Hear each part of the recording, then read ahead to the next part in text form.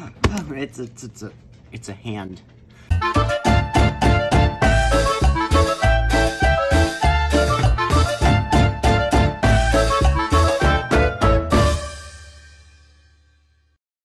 Hello, welcome back to the video. In today's video, we're going to be reviewing the new Apple product called the Hand.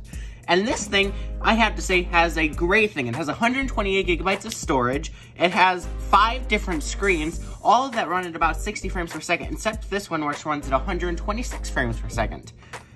Now, it does charge by USB-C, which also means you can plug accessories into it, like this one. Now, it also comes with micro SSD support, which means you can plug SSDs into it, and you will never run out of storage. It has a 12 megapixel camera, it has 3 cameras, which are here, here, and here, and I have to say that the pictures that it takes are actually fairly good. Now, it does have built-in Siri support. Hey Siri, what day is it? Isn't that It's Friday, great? Now, if I just April start 1st, 2022.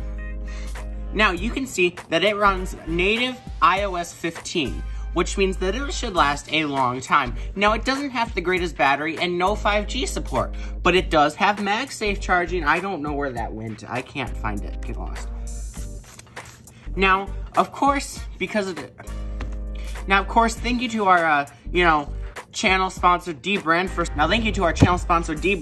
for supplying the skin. Link down below, get 15% off using the code April Fool's Day, and you can get a bunch off.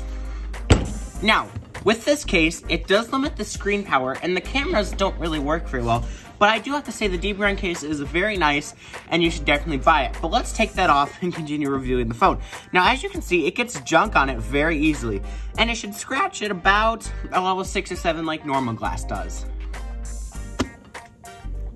But overall, I think it's worth your money, and the box that it comes in is very nice. Now, I'm going to put this back in the box and sell it on eBay.